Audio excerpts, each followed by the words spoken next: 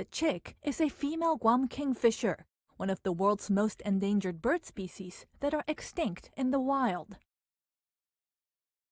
This newborn hatched on May 17th at the Smithsonian Conservation Biology Institute in Virginia, after 22 days of artificial incubation.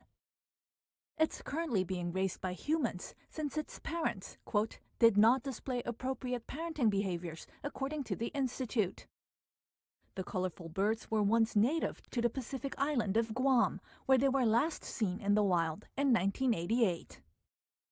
To save the bird from extinction, 29 kingfishers were taken into human care for a breeding program that this chick is now a part of. So far, 19 Guam kingfishers have hatched at the Smithsonian Institute, and hopefully this chick will grow up to keep the species flying.